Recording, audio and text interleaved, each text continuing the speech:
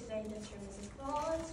Yes, we know this can't be easy here, especially when you've been at this for so long. You see, the World School Board has decided that the cost-cutting and efficiency measures we suggested are the best road to take.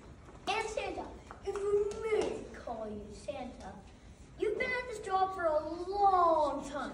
It's the best we can do to help you scale back a little. Take some time off. Maybe perhaps go into semi-retirement? Semi-retirement? Why, yes. We think it's the best idea to keep you on board as a consultant.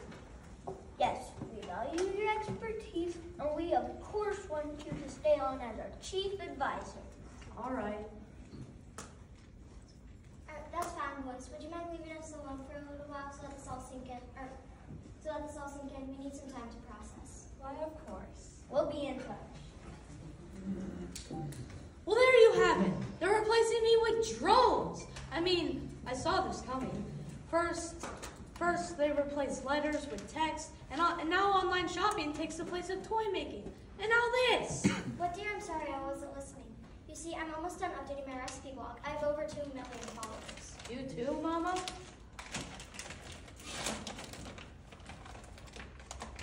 Here, I have a cookie.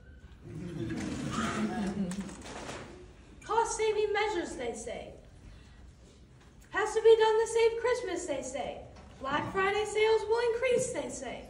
No, look on the bright side. Okay, hold in a minute. What was I saying? Never mind.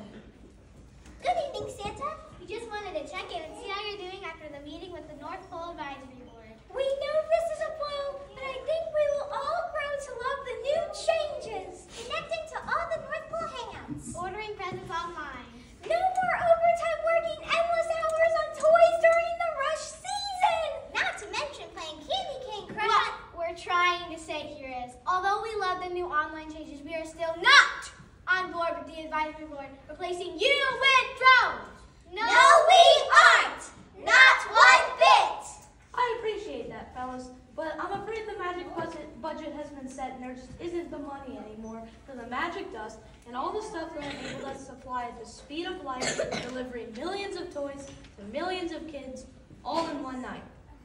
Sheesh, I think it was far-fetched, but I didn't believe in me myself. We thought replacing you was a little far-fetched. So we decided to take matters into our own hands. Oh, kids, could you get in here for a selfie? I want to put some candid snaps on my blog, too.